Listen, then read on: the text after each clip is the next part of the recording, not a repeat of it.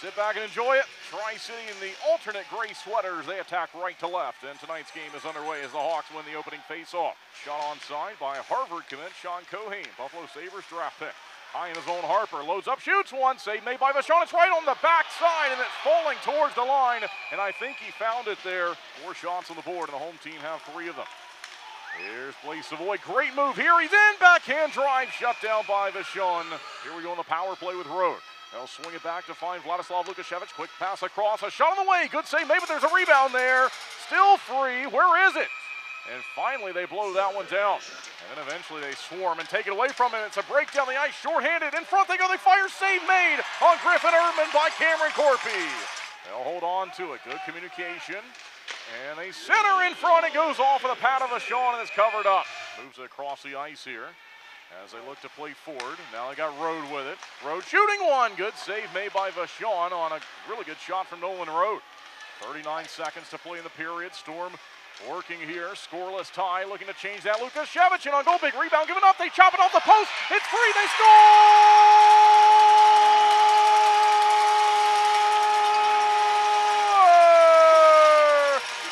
Power play goal, 1-0.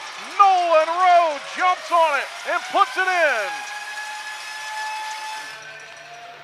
And a face-off victory here to begin period number 2 for the Hawks.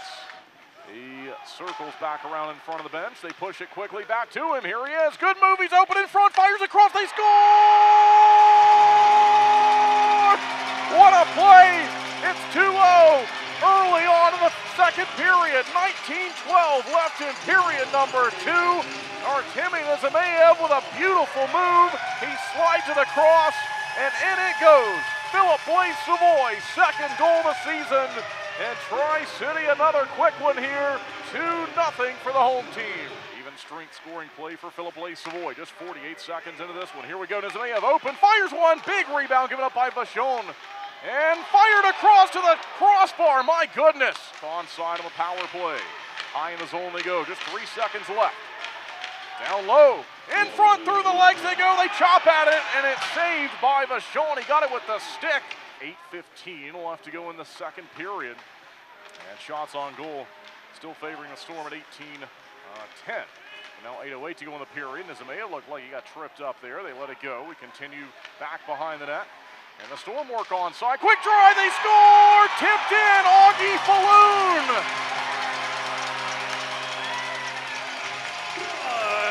City score, goal! And August Falloon continues to lead the Storm in goals this season. That's his team-leading 9th of the year. Intercepted by Waterloo. And they move it. Big check there from McEwen. His helmet came off. He has to stop participating, and he does. He goes right to the bench. Waterloo centers in on Corpy, grabs it, and then he covers it up. Here's Connolly off the face-off, holding on to it, steps up, doesn't fire, goes in behind the net, looks to center. In front he goes, backhand drive, it's right there, and it's still free, but they blow this one down. Far side of the building. Tri-City steals here behind the net. They'll circle around. No shot, they give it to Kensman. That came from Briere, in behind the goal. Kensman wrap chance, free in front, they score!